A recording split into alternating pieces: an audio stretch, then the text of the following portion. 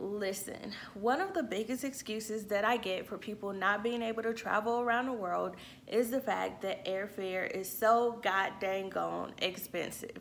I get it. That's why in today's video, I'm going to share with you 4 ways that you can actually book affordable airfare.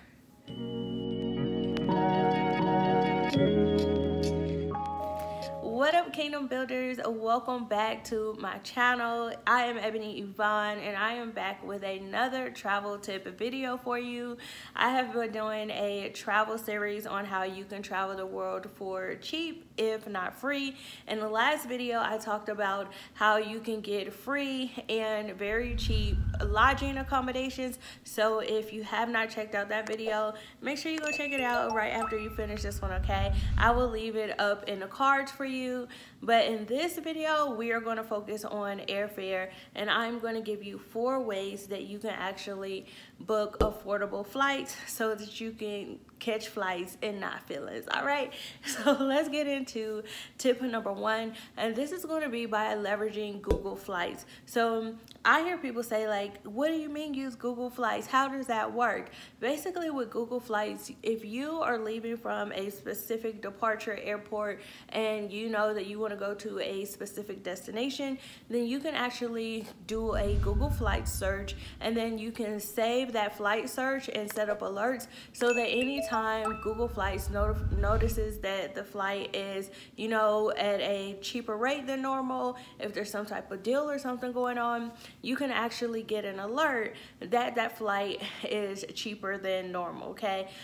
Another way that you can actually do something similar is by using flight scout sites. I don't know their official name, but that's kind of what I call them, is flight scouting. A perfect example of this is I used to use a site called 𝗦𝗨𝗕𝗦𝗘, and basically what I did was I put in all the departure airports that I was comfortable with leaving with. I lived in Little Rock, so I had Little Rock. Memphis is not too far from me, and then of course the Dallas airports, Love Field, as well as DFW. So I basically told them, okay, anytime there's flight deals going out of these airports, let me know. And what 𝗦𝗨𝗕𝗦𝗘 does is they actually send you an email anytime flight deals are really cheap, or anytime fares are lower than normal, or if there's some type of glitch or something and there's flights to a specific destination, they will send an email straight to your inbox and say, hey, flights from DFW to Belize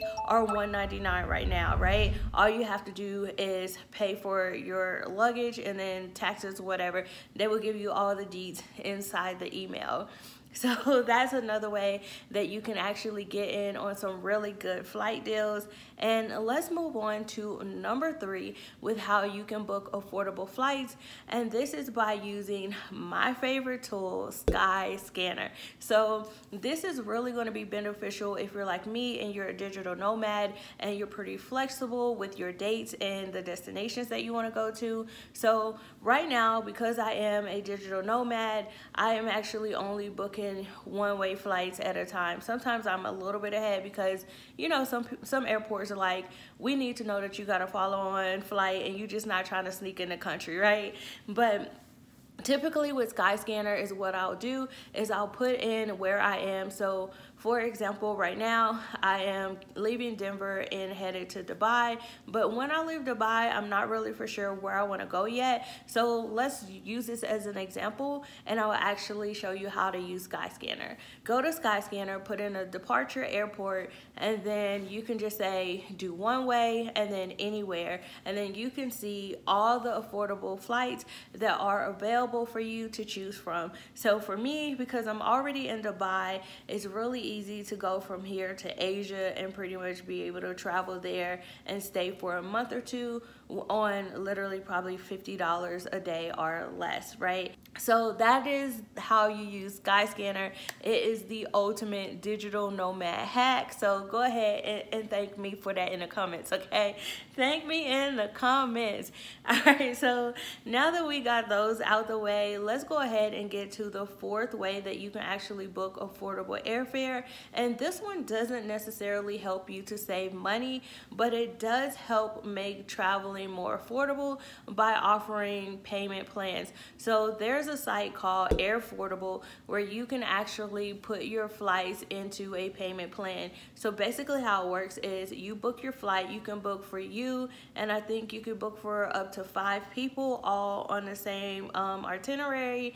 And basically what they do, they hold your flight confirmation until you actually pay for your flight in full. And so that is a good way for you to be able to basically plan out your vacation. You don't have to pay for your flight all at one time, because if you've ever tried to book a trip on like Book It or Orbitz or something, you know when you book a vacation package, sometimes you can get a payment plan for your vacation package, but they're like, nah boo, I'm gonna need the flight money up front, right? I'm gonna need you to pay for this airfare. So Airfordable is actually a great way for you to actually be able to spread the payments out for your flights over time, if that's going to be something that's going to help you to travel more. All right, so I hope you enjoyed these tips. Let me know down in the comments, have you ever used any of these before? You use Google Flights? Have you used Skyscanner? Have you used Airfordable? Let us know down in the comments below this video. And if you are ready to see the world,